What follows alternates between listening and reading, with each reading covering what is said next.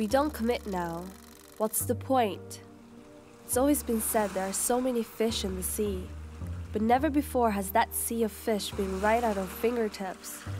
We can order up a human being in the same way we can order up a pizza. We think intimacy lies in the perfectly executed string of emoticons. We think effort is a good morning text. We say romance is dead, because maybe it is. But maybe we just need to reinvent it.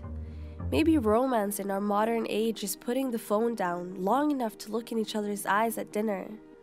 Maybe romance is deleting Tinder off your phone after an incredibly first date with someone. Maybe romance is still there. We just don't know what it looks like now. When we choose, we are still one eye wandering at the options. We want the beautiful cut of the filet mignon, but we're too busy eyeing the mediocre buffet because choice. Our choices are killing us. We think choices mean something, but it makes everything watered down. Never mind actually feeling satisfied. We don't even understand what satisfaction looks like, sounds like, feels like. We long for something that we still want to believe exists. Yet we're always looking for the next thrill, the next jolt of excitement, the next instant gratification. We soothe ourselves and distract ourselves. And if we can't even face the demons inside of our own brain, how can we expect to stick something out? To love someone, even when it's not easy to love them?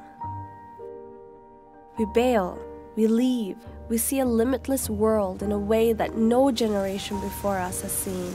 We can open up a new tab, look at pictures of Portugal, pull out a visa and book a plane ticket. The point is that we know we can, even if we don't have the resources to do so. There are always other tantalizing options. Open up Instagram and see the lives of others, the lives we could have. See the people we're not dating. We bombard ourselves with stimuli. Input. And we wonder why we're miserable. We wonder why we're dissatisfied. And even if we find it, say we find that person we love, who loves us, commitment, intimacy.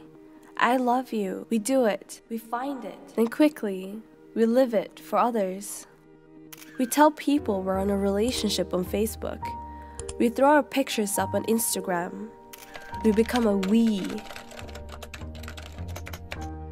We make it seem shiny and perfect because what we choose to share is the highlight reel.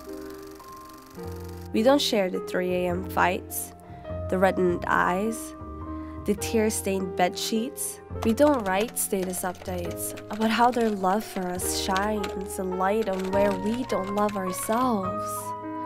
We don't tweet 140 characters of sadness when we're having the kinds of conversations that can make or break the future of our love. It's just not what we share. Shiny picture. Happy couple. Love is perfect. That's better. Then we see these other happy, shiny couples and we compare. We are the emoji generation, choice culture, the comparison generation, measuring up the best. Never before have we had such an incredible cornucopia of markers for what it looks like to live the best life possible. We'll never be good enough, because what we're trying to measure up just doesn't fucking exist.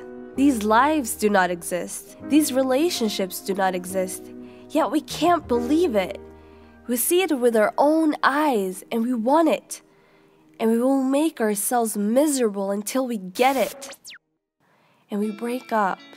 Another love lost.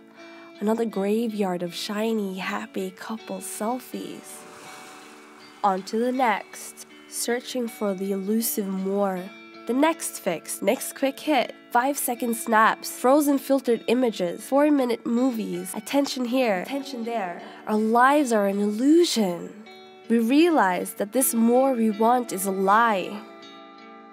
We want phone calls. We want to see the face we love, absent of the blue dim of a phone screen. We want slowness. We want simplicity. We want a life that does not need the validation of likes, favorites, comments. We may not know yet that we want this, but we do. We want connection, true connection. We want a love that builds, not a love that gets discarded for the next hit. We want to come home to people. We want to lay down our heads at the end of our lives and know we lived well. We lived the fuck out of our lives.